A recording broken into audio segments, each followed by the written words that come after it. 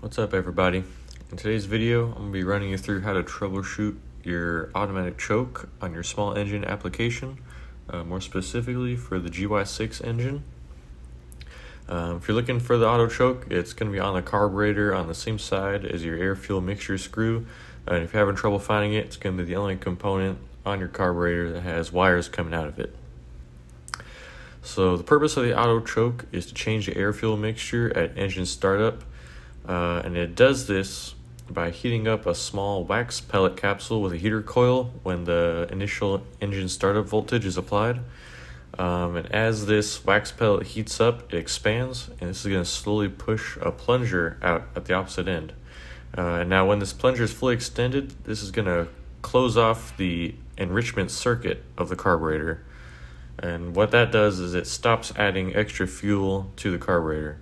So in reality, the choke kind of works the opposite of what you might think. So instead of choking off airflow, it's actually adding more fuel to your carburetor to help you start up. So how do we test if our auto choke is working? Well, the easiest and simplest way to do this is on the engine itself. So what you're going to do is start and run the engine for at least 5 minutes to make sure everything is warm. Now, the goal here is to be sure that the choke plunger is fully extended. Next, you're going to turn the engine off and as fast as you reasonably can, remove the choke. So before doing this, make sure anything blocking your access has been removed. Now, removing the choke is simple, as there should just be 2 Phillips head screws holding a U-clip that connects this to the carburetor. And once you have the still warm choke unit removed, measure how far the plunger is extended, or simply just take a photo. Now you're going to need to wait for the choke to cool off, so wait about 20 minutes and measure the plunger again or compare it to your photo. You should be able to see that the plunger has retracted at least 2 millimeters. Now, nominal measurements when the plunger is cold is about 19 millimeters from the choke face to the plunger tip. So if you do this test and the plunger extends and retracts as it should, then your engine issues are definitely not coming from the auto choke. Sorry. Now, if you determine your choke isn't working correctly, then let's dive a little deeper into some troubleshooting. Now, there's only 2 reasons for the choke to not be working properly. Either the choke itself is bad, or there's some problem with the power going to it.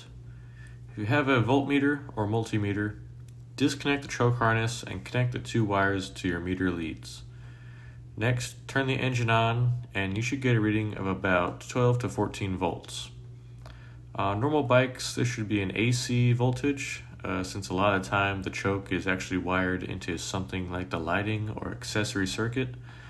But depending on your bike or vehicle, it could be running off of DC power, since the choke will heat up with either AC or DC. So it's a good idea to go ahead and check both if you're not sure. Alright guys, well that's it for this video. I hope this was helpful and I hope that you get your engine running smooth. If you do end up needing to replace your auto choke, I've found that cheap replacements can be found online on eBay or even Amazon for about $15. And most of these chokes are going to be the same for engine size 50cc through 150cc for GY6 engines. So thanks for watching.